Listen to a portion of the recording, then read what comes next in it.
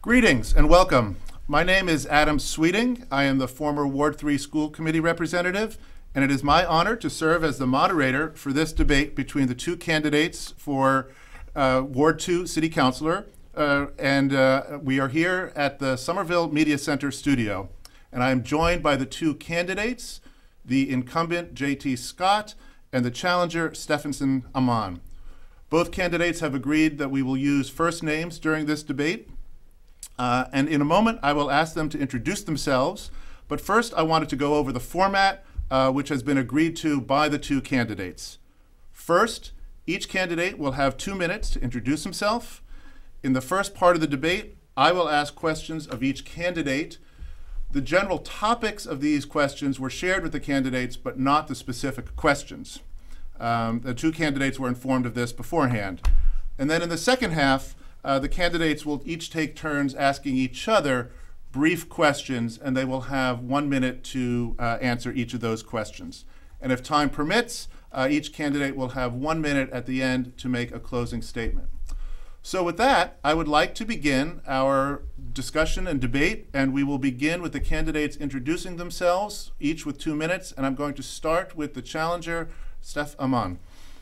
Thank you, Adam. Hello. My name is Steph Aman, and I'm running for Ward 2 City Council. I'm very pleased to be here.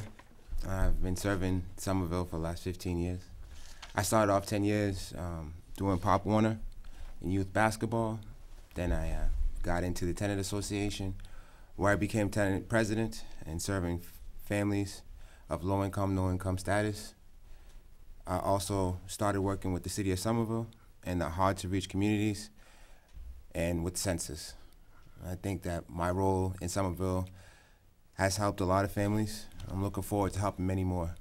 It's been my pleasure serving Somerville. I've been very excited, having an opportunity to meet a lot of new people as I'm going through this next phase of my life. Hopefully political office will help Somerville achieve what it's always been, a great city for all people. Right now, we have a very difficult situation, and I hope that we are able to come together as a community and address it. Housing is extremely difficult in Somerville, and we need voices that speak the truth about the residents that are truly here. Hopefully, I'll be able to go out there and do that for our people. Thank you, Somerville. Thank you. JT? Thank you, Doctor. Hi, I'm J.T. Scott, and for the last 4 years, I've had the privilege and the honor to serve as your Ward 2 City Councilor. I'm an engineer, an activist, a small business owner, and parent to Argenziano kids.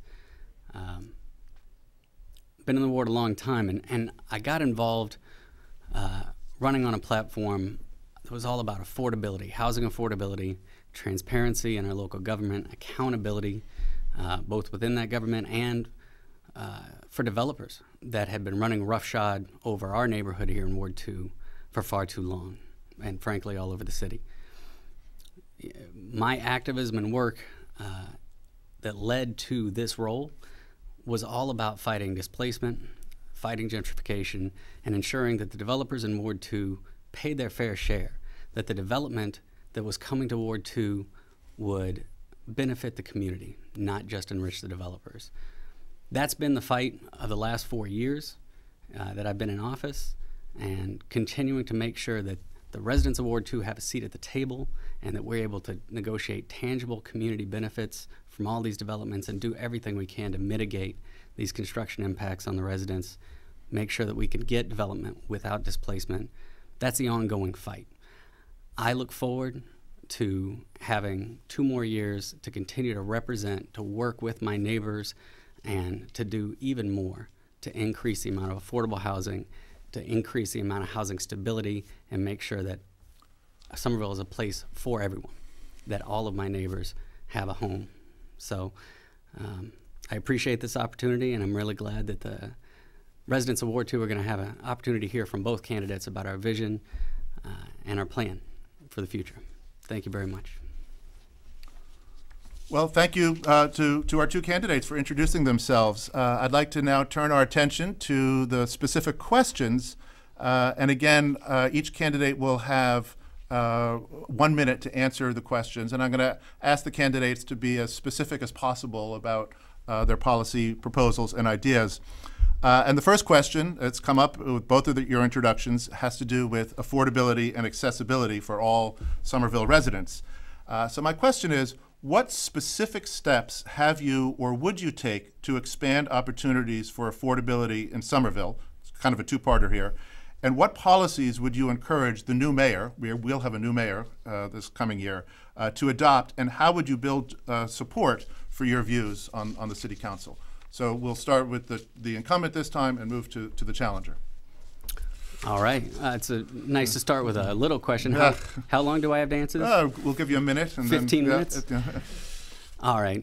Well, it's a huge question because what I've already done is a very long list. Between the zoning overhaul that allowed for increased density near the squares while also protecting the neighborhoods and cutting off the predatory development pressure, the condo flipping that we were seeing back in the neighborhoods. We are opening the doors to having more housing built in Somerville, but we're also ensuring that that housing comes with a broad range of affordability. For a two-bedroom at the lowest income levels right now, we're talking about $500 a month that two-bedroom is available for. So we already have a very strong inclusionary zoning program, but I've been fighting with the neighborhood council to ensure that some of these projects actually go above and beyond that we're getting more than that affordable housing percentage. I say the biggest thing that I can do in the next term is ensure that we build public housing in Ward 2, and I've got a plan for how to do it. All right, thank you. Perhaps we will come back if we have time to figure out what that plan is. Let's do it. Steph? So right now in Ward 2, we have a very special situation going on. With Brick Bottom and Boynton Yards, we can definitely transform our community into Kendall 2.0. This would definitely be a great opportunity to then cash in on our city, getting the trickle-down effect of that wealth. The commercial properties then make rent a little bit lower. And addressing the housing situation is not just Somerville's responsibility. It's going to be a greater Boston responsibility. We know that the greater Boston area is definitely underpopulated. There should be around 2 million people in the greater Boston area. So hopefully all the other cities around Boston can then take steps into building in housing into their cities. And hopefully that becomes a blueprint and we'll be able to address the housing situation in Boston. Thank you. I'm going to ask a follow-up question along this question to both of you, and this time I'll start with Steph and move to JT. The question: how would you build consensus for in the ward and across the city for your ideas about housing affordability and accessibility? So the knowledge is already out there. We already know that we have a situation that we need to address in our city, and we have a great opportunity to do it. I think Somerville has a lot of intelligent people and knows that we can, if we come together, address the situation, and it's a very smart way. Right. Thank you. JT? Thanks. I'll say that the ideas, the solutions, they're already out there because they're coming from the community, right? The organizing work in the Union Square Neighborhood Council, the organizing work of the Mystic River Task Force, the people who have come before and have looked at this. I'm glad Steph mentioned the expanding tax base, because the work to unlock that commercial development in Boynton Yards is the work that I've been doing for the last 4 years, and we have 6 new lab buildings just in the pipeline right now. Those lab buildings are coming with 2.5 acres of new green space. They're coming with incredible community benefits and expanded tax rolls that are going to allow us to better serve our residents. So these ideas are not mine. I'm not vain enough to think that I can think of all the right ones. But it's the housing advocates, it's the affordability advocates, and it's the community benefits advocates that I've been working with for years that already have the roadmap of how we can get there. All right. Thank you to both of you. Our next question concerns policing and public safety. And as you know, this is a question that is reverberated across the city and across the nation concerning the proper role of police forces in communities. So I have a list of verbs here that I'm going to read to the candidates, and I'm going to ask them to specify which verb are they most comfortable with being associated with their campaign. And so my verbs are, and I'm taking these from the news. These are not my verbs. These are out there in the public sector. To defund the police, to reform the police, to abolish the police, to retain the current status of the police, or to expand police resources and personnel. So again, our verbs are defund, reform, abolish, retain, or expand. So my question is, which verb would you like to have associated with your campaign, and why? And so we'll start this time with JT and move to Steph. Well, I'm unapologetically in that defund camp. But that doesn't mean abolish. It doesn't mean an overnight reduction here. What it means is listening to the city's own studies for the last 20 years. In 2001, the city commissioned a management study that came back and said we needed to reduce the number of personnel in the police department, that the police department was inefficient, wasn't operating well. In 2004, we retained Massachusetts Attorney General Harshbarger to come in and do a follow-up study. His findings were even more damning, and in the 20 years that we've been studying the police department, we've only added officers instead of following these very common sense recommendations that haven't been coming from radicals, haven't been coming from a reactionary place, just from how we can spend our resources best to support our residents. So people in Ward 2 tell me unequivocally that we need to redirect the resources that are being spent poorly towards actual public health, food security, housing security, mental health supports, and substance use treatment, as opposed to continuing to invest in a place where we haven't been spending those dollars well. All right. Steph? Thank you for that question, Adam. Mine's is expand. These great men and women wake up every day and put their lives on the line to protect our city. How could we even think about taking anything away from them?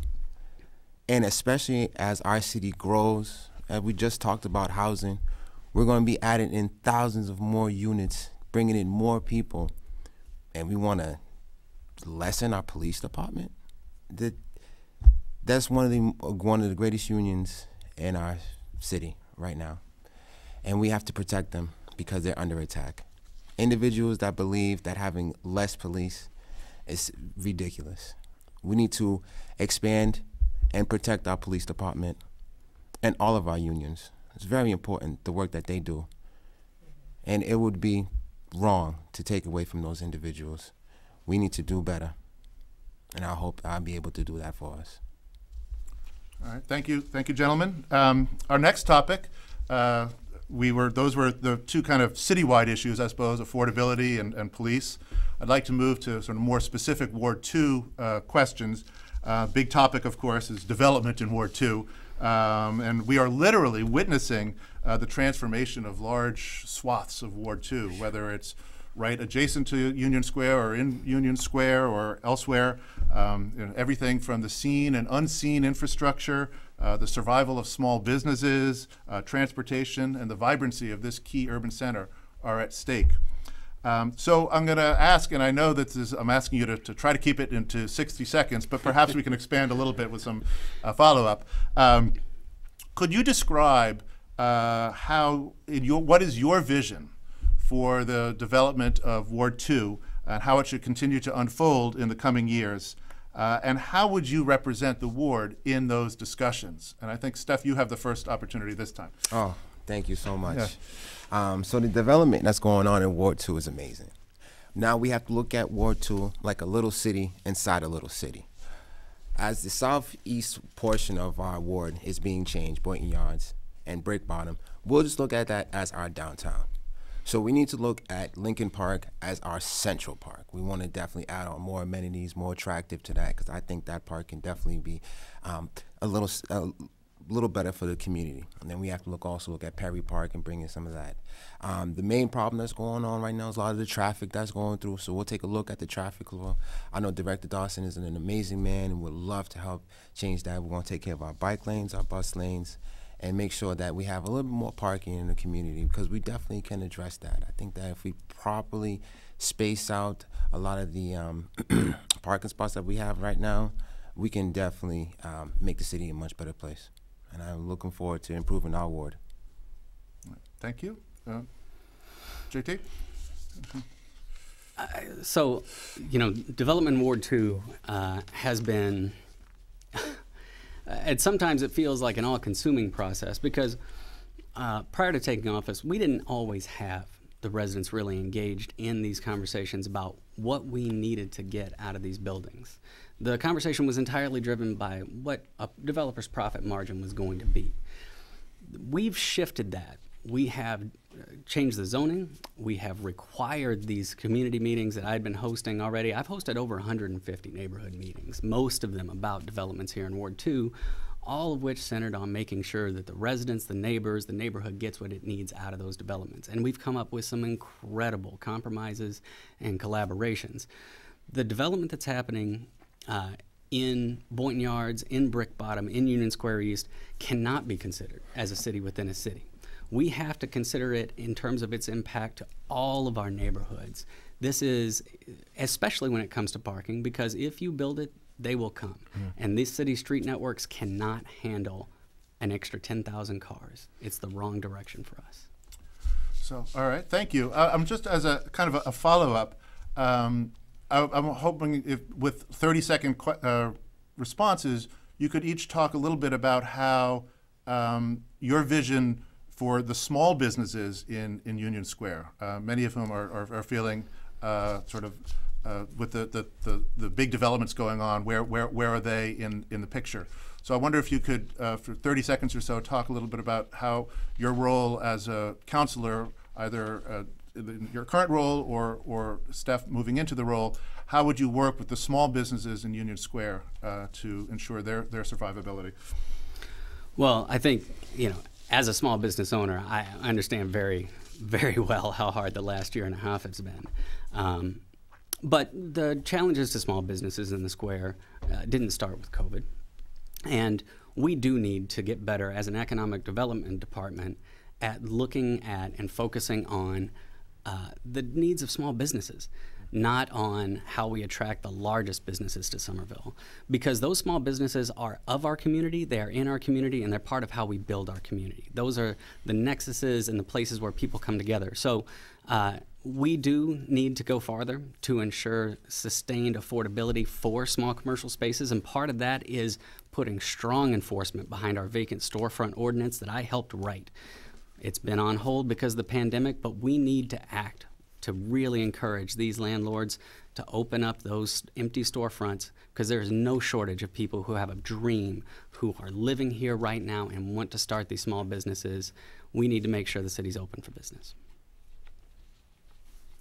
Steph, on small businesses in Union Square? Yes, and that's great. Thank you for bringing that up, because I get to address more about the spacing out of the parking. We have to understand that we're sharing between residents, businesses, as well as a lot of workers that come in from Boston that park in our city. So our commercial space is definitely small in terms of the small businesses having parking to bring in their customers. But we definitely want to take care of our small businesses. It's truly important. Obviously, Somerville is a small business town. So we taking care of them would be essential to the development of our city. I think that as we develop more of our ward, that we give the smaller business an opportunity to relocate in some of the areas that are about to be making a lot of money. Give them first priority if they want to move. I definitely love the storefront fix up. I think when Mayor Cotatoni had started that almost 20 years ago, it definitely gave a change to the city. And I think it will definitely give a change to our ward if we can definitely get those small businesses to improve the storefront. Thank you. All right, well, thank you. I'd like to move on to the sort of second part of our discussion. This is really where the two of you will have the opportunity to ask questions of each other. Yep. So I'm hoping that the questions can be kept to about 30 seconds and the responses to about a minute. So I think, Steph, do you want to ask the first question to the incumbent and then the incumbent to the challenger? So go sure, ahead. Adam. Thank you. JT, in a city that is 45% Latino represented in this education system, why are you not supporting the two Latino representatives for city council? You mean the two candidates? Yes, sir. For city council. My apologies. Thank you on the correction.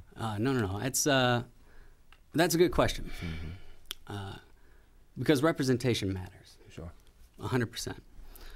But I think what's most important in your role as a city councilor is your ability to represent the people of your ward, especially as a ward councilor. Our policies, our ability to create a more just city, our ability to more equitably distribute the resources that we have and create a path forward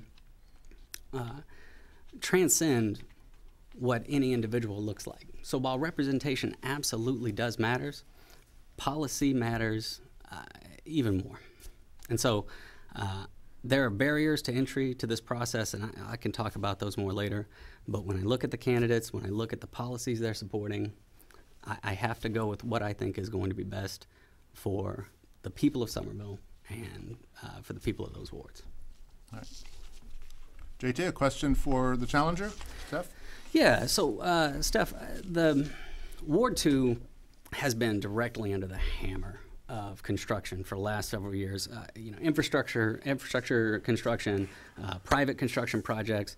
I saw somewhere that you wrote that you think Somerville needs 3 more assembly rows, and one of them here in Ward 2. And I gotta say, I was a little surprised.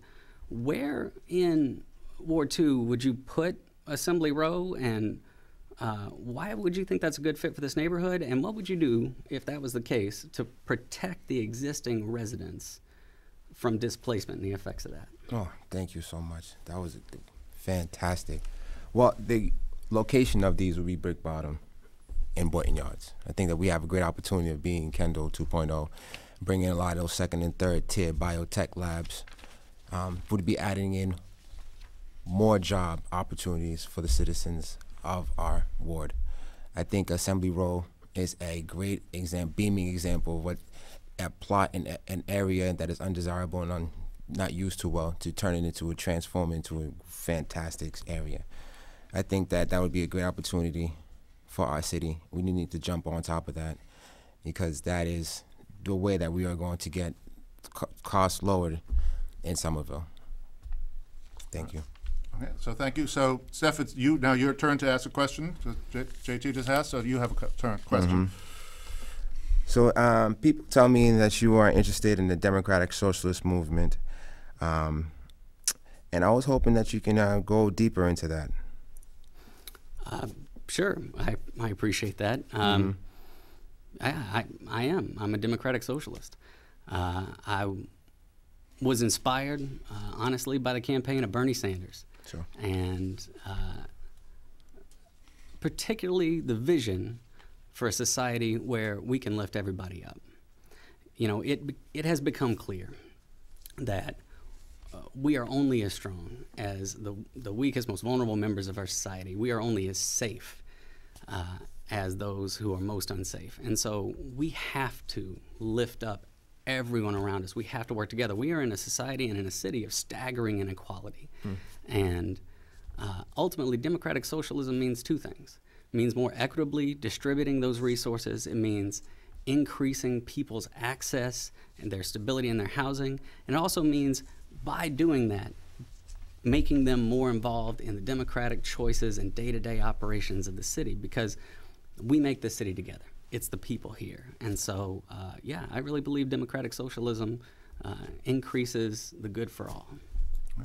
Thank you. Okay, so your turn for a question for Steph. Oh, all right. I got so distracted by that one. That was a good one. So, stormwater management and flooding have been major issues in Ward 2 for decades. We have one of the lowest amount of tree coverage and green space in the city, and a scorching urban heat island effect. What will you do if you're elected for the people of Ward 2 to mitigate those stormwater and flooding impacts? Oh, thank you. Jeez, a layup.